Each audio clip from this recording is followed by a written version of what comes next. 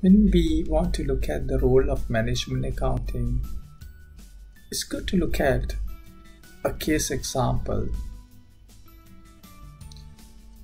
I've taken Sundrop Farms, and it made these statements. If you are a traditional farmer, you will need water and energy to grow your produce, and you will need lots of it. The challenge is that there are finite resources that are becoming even scarcer. Our solution: not to use them. We don't extract groundwater from the planet at unsustainable rates. We don't rely on fossil fuels, and we don't use soil or valuable farmlands. Instead, we have developed technologies that integrate solar power, electricity generation, freshwater production, and hydroponics. It produces an equivalent quantity of food to that grown using traditional methods, but the quality is significantly better. So if we touch base on the history of Sundrop Farms, which is located in Port Augusta, South Australia, commenced their operation as a pilot project in 2010 under Seawater Greenhouse Australia Private Limited. In 2016, significant technology changes led to the Sundrop system that led with dissolving the joint venture with Seawater Greenhouse Australia Pty Limited, and on the same we expanded the operations to 20 hectares in Port Augusta and opened operations in Portugal and United States.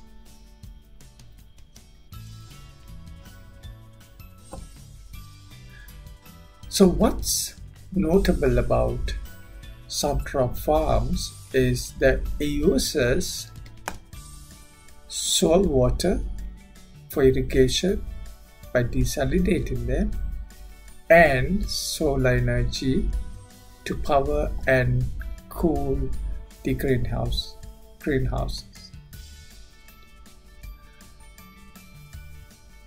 So the seawater that's been desalinated, and initially that salt was concentrated to produce salt, granular salt, but later the farms came to an agreement to release the concentrated salt water by diluting with seawater to an acceptable level to channel back to the sea. So it uses the fresh water for irrigation, and then the solar system provides the heat and uses the power and cooling for the greenhouse. The farm produces truss tomatoes. So Sundrop Farms entered into an exclusive agreement with Coles to sell their products, truss tomatoes.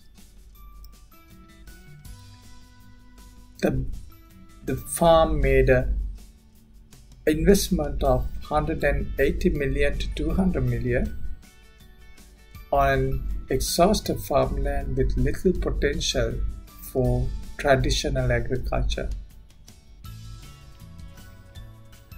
So there are several business partners of Sundrop Farms: Coles as customer, UC Davis and University of Arizona as research and development partners, Government of South Australia as a funder, Macquarie Bank and KKR as equity partners, and then eSolar as a solar system provider. So all these business partners are part of the value creation at Sundrop Farms. So how can management accounting help enterprises like this? There are 5 aspects to note. First is the innovation, whether it's an incremental or disruptive innovation or radically different. Second is the enterprise model used with the different products, processes, and systems.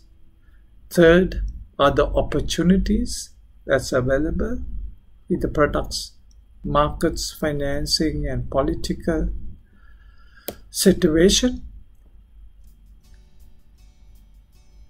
And the fourth are the risks associated with those opportunities of products, markets, financing, and the political situation.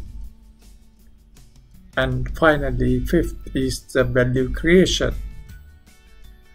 that is enacted through the opportunities, realizing the opportunities and managing risk. So in relation to Sundrop Farms, it was a radically different or disruptive idea of having a greenhouse in a land that is not able to cultivate, and coming up with an enterprise model which is environmentally friendly to produce fresh tomatoes.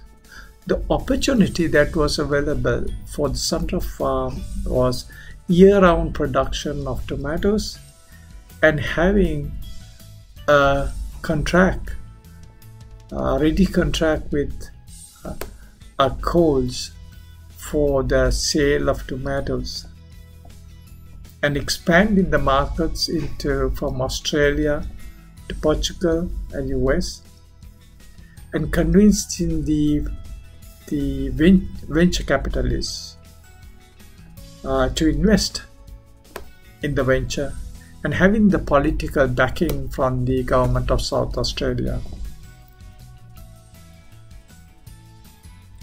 Along with that came the risk minimization, having a steady contract for the marketplace to sell tomatoes, convincing the venture capitalists with a steady cash flows, and the political backing of the government of South Australia for the project that assisted the value creation in the Sundrop Farm. Another way to look at is take the global management accounting principles framework and look at the 4 aspects, that 4 principles embedded in it. Is a communication that is insightful and influential, gathering information, relevant information and sharing them, and examining the impact on value and building trust. So in relation to the Sundrop Farms, it used the decision relevant financial and non-financial information to generate and preserve value for the farm. And in relation to the global management accounting principles, he communicated his performance to the business partners, collected and shared relevant information, and build trust with the business partners,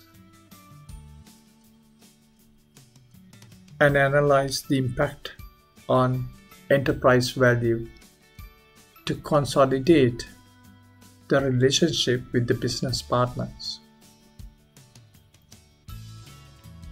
This brings us to the end of the video, and thanks for watching.